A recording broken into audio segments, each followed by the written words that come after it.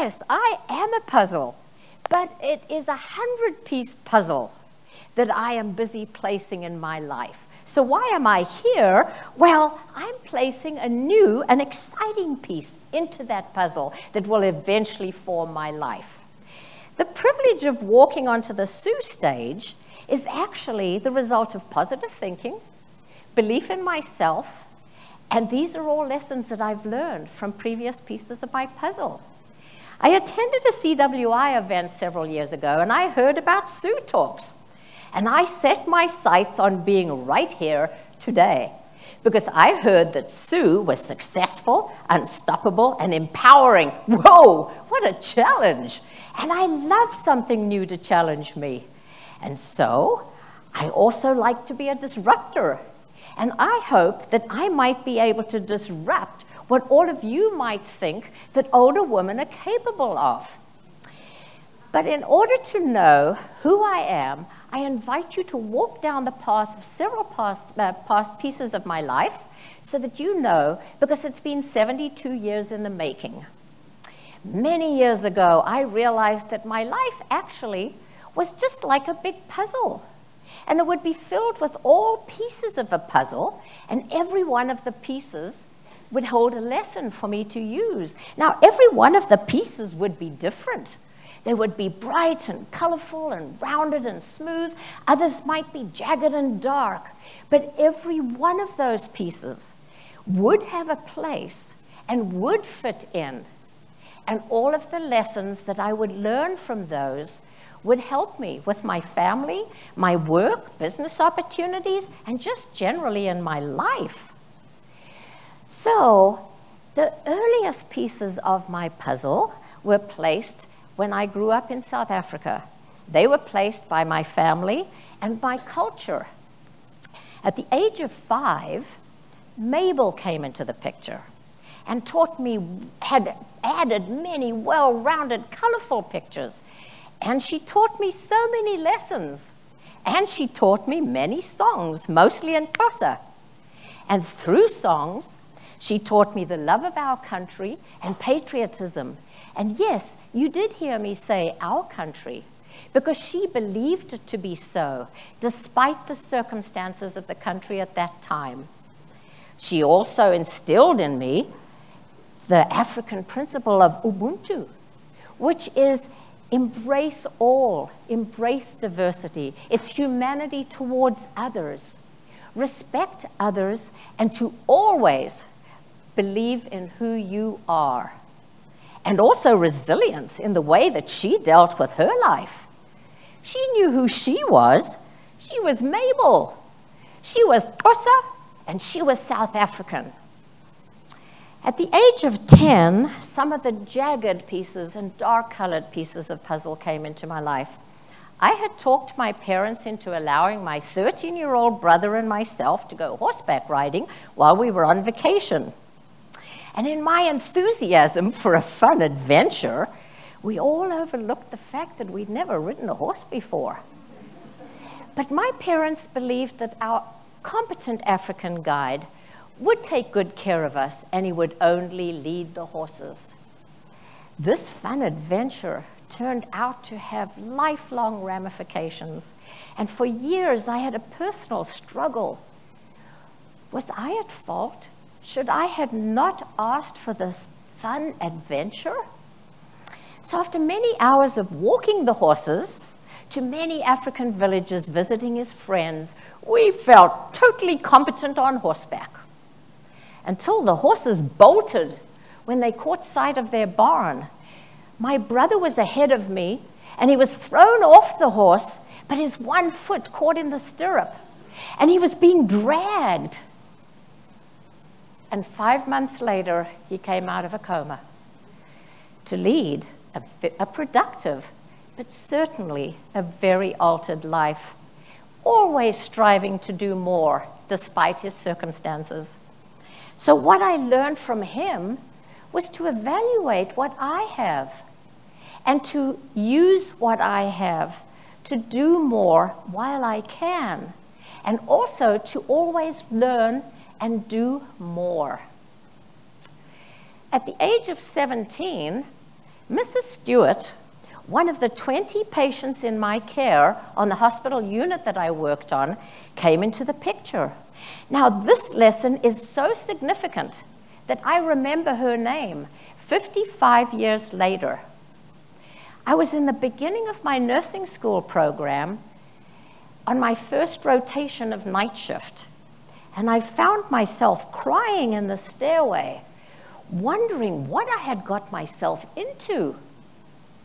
I was exhausted. I was sleep deprived by working 12-hour shifts a night because it was hard sleeping during the day. And I was faced with the needs of all these patients in my care and dealing with medical issues that neither the other junior nurse nor myself had ever dealt with before. I felt totally unprepared and overwhelmed, and I really wondered, could I really do this? I missed the security of my family and the freedom of being a child. It was 2 a.m. that morning, and I had just taken the Stewart family crying to say goodbye to their mom, who had suddenly passed away. Was I responsible for her death? Should I have known more? Should I have been better prepared? This was just all too much for me. I just couldn't handle it, and I decided I was going to quit. As the family were leaving, they stopped to thank me for taking care of their mom. And this hit me like a ton of bricks. In their grief, they had thanked me. Well, this lesson became a turning point for me in my life, because what I recognized was that I need to face changing life circumstances head on, and to know that life will be different, and it will be difficult and challenging at times.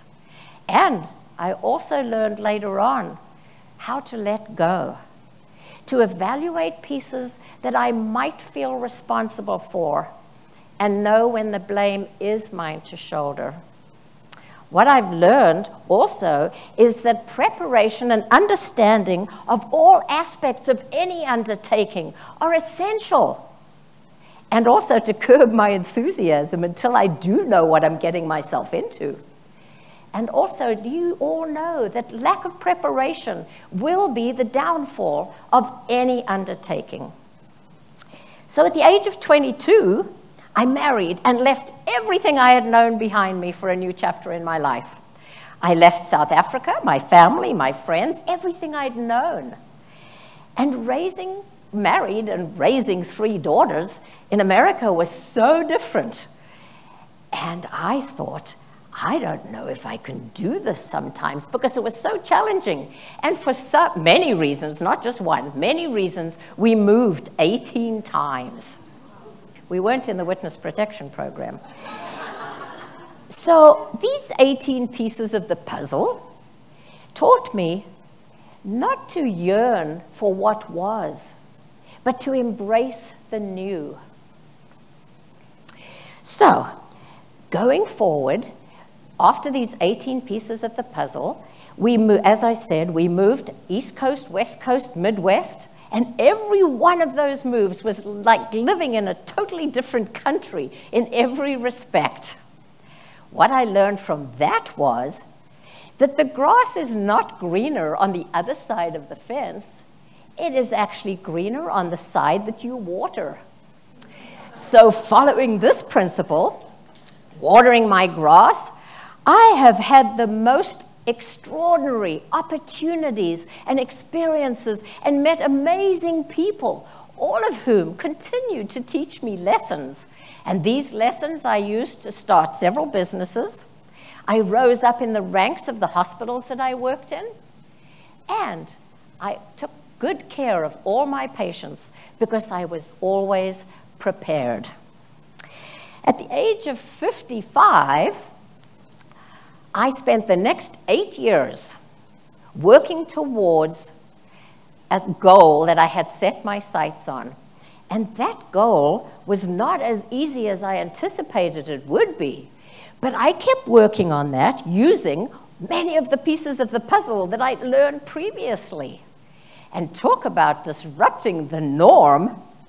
And at the age of 61, I did just that. All of those years and lessons paid off when I was selected to be on the TV show Survivor. And I was 61, and I've only been one of 2 women ever to be selected. They just don't seem to select older women.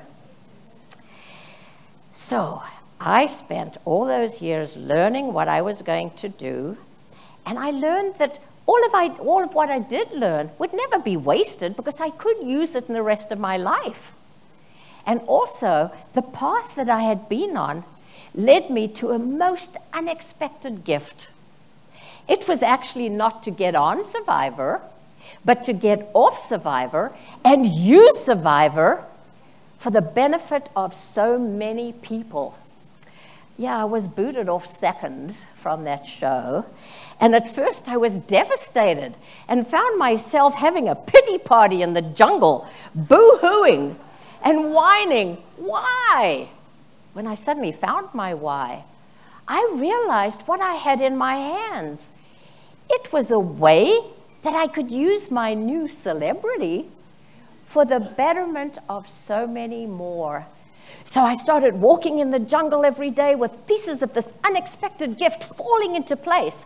I realized that now I'm part of the reality TV world, yeah, me, and I could use that and my previous experiences to start a fundraiser. I could include other reality TV personalities, and I could build it around my town, and we could have this fundraiser for 3 days of unique events. So that's exactly what I did. I started looking for volunteers who would help me raise the much-needed funds for Michelle's Place, which is a cancer resource center. Michelle was a young, healthy, adventurous young woman of 26 when she passed away because she was misdiagnosed with breast cancer when she was 19.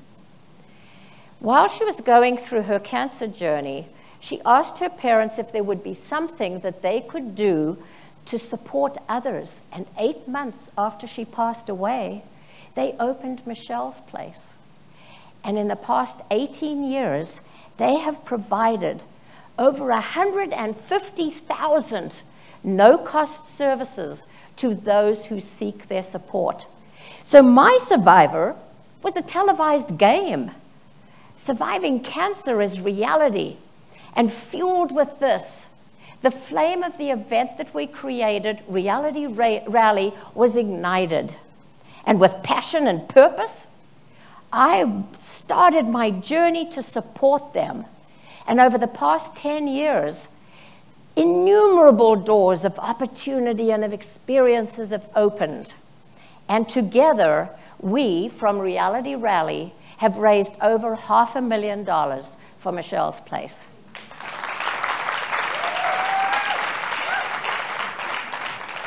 So I smile when I think about how song came full circle when I was 55. I had just had a 4-hour hike up to Table Mountain, which is 4,000 feet up, and I was getting ready to rappel 400 feet down when I noticed a delightful group of older African men and women dressed in their Sunday best, chattering amongst themselves, oohing and eyeing at the magnificent scenery. And I asked them who they were, and they said that very proudly that they were a church group from Pretoria, and they had flown for the first time to Cape Town, and now they were up on this magnificent mountain, which they could share and enjoy at last. As I was about to leave, I heard lovely African voices singing, and I went over and it was them, singing the songs that I'd learned as a kid.